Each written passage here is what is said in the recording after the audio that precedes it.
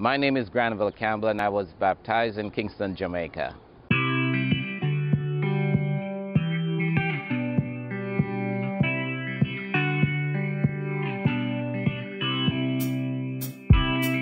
I was on my way from work one day and I was met by this guy by the name of Sam Manning. Before then I used to be very religious, so when I was approached about studying the Bible, or if I read the Bible, I said yes, because that's what I do. But then he asked me if I would like to study the Bible. I said yes. Went to the studies, tried to understand what they were saying and tried to see if it was in line with what I knew.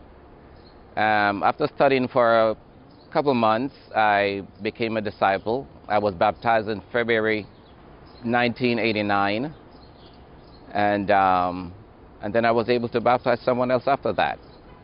After becoming a disciple, I continued going to church. I was leading a Bible talk, and from leading the Bible talk, I started leading a house church.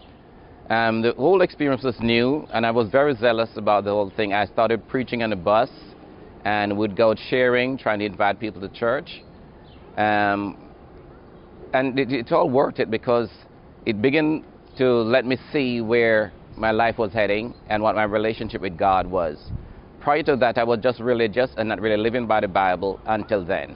Concerning special contribution, I feel that we should be giving, because having been someone who was baptized in Jamaica and realizing that the money that was given was a direct link to me being a disciple. It allowed people to go out and to evangelize, to spread the word, to spread the gospel. God does not need our money, but He can use what we give to advance His kingdom. For someone who is having an issue in giving right now, I would say, look at me. Look at those around you who have been baptized, and think about the reason why they are here, and see how much the special contribution played in that being a reality.